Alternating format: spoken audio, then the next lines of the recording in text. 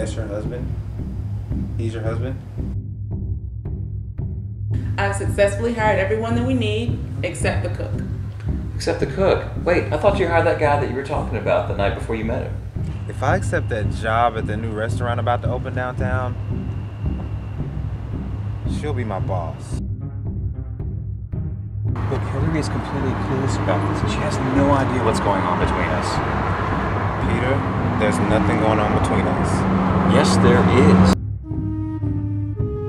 You said you can get me on at your job, so what's up? Can you do it or not? The question is, can you do it or not?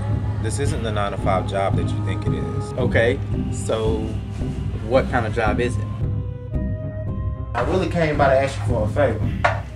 Think you can do a client for me tonight? Man, as much as you love making money, that is not a question I expected you to ask me. You know the hell my family put me through, which is why I wanted to get the hell out of here in the first place. She doesn't have a clue about us. This isn't making the situation any better. He knows what I've told him, and so far he hasn't figured out a thing. You alright? Marcel. Marcel, are you okay? I just need some water.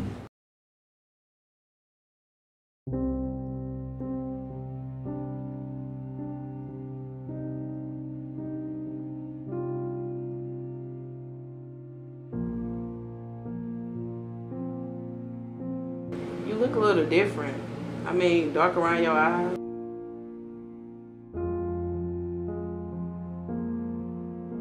Oh my God, you're burning up. You okay?